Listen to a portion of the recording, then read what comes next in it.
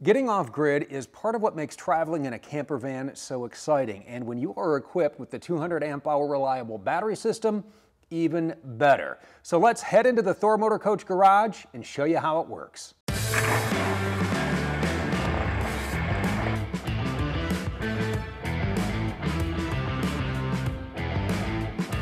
The cutting-edge technology of the reliable 200 amp hour power system is the new evolution of EV motorhoming. Thor Motor Coach retired the traditional generator with a Balmar underhood alternator supplying electrical current to a pair of lithium batteries to provide you with clean, efficient power. All that power is harnessed by the 3,000 watt inverter charger, which brings everything to life inside your van. Before we show you around the controller, make sure the battery disconnect switch is on.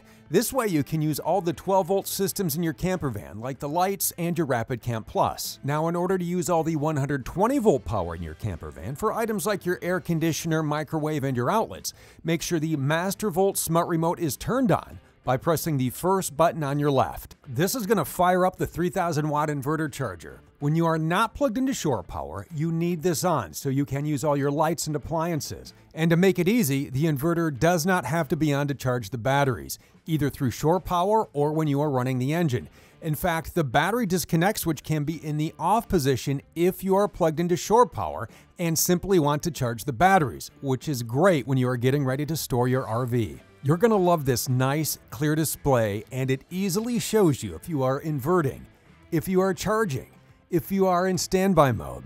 You can take a quick look at your battery voltage, and you can see if you are using reliable battery power or if you are plugged in at your favorite campsite. Then right next door, another control panel you'll find intuitive and easy to use. This Balmar digital gauge. All the info you need about your reliable battery system is right here. There's all kinds of info you can check in the display, and it changes when you have the engine on or off. So let's fire this B-Van up. When the engine is running, the 170 amp underhood generator or second alternator charges the lithium batteries. With that in mind, as we look at the display, the first number we see represents how full the batteries are. And as you can see here, they need a little charging. SOC stands for state of charge. You simply tap this black button to go to the next screen. SOH is the state of health of your batteries. Give that button a tap, and now we are on the amp page. This number represents how many amps the batteries are being served up from the charge. As you drive and increase your engine speed, you are going to send more juice into your batteries. The next menu shows the voltage of the batteries, and they are looking good. One more click, and the number you see here represents how many minutes you have left until the batteries are fully charged. And we have a ways to go here. So to get these batteries charging, run your van like we're doing now, or plug it into the 30 amp shore power. And how about some bonus charging? Because you have a solar panel on the roof, when you are in full sunlight, that panel can produce about 9 amps of charging, which keeps those batteries healthy when not in use, or when you're using just a few 12-volt lights. So now let's turn the engine off, start powering things up, and take a look at the display. When you toggle through the menus now, you still have your state of charge. And you can see when you have lights on and gear plugged in, you are now pulling amps. As before, we have your battery voltage.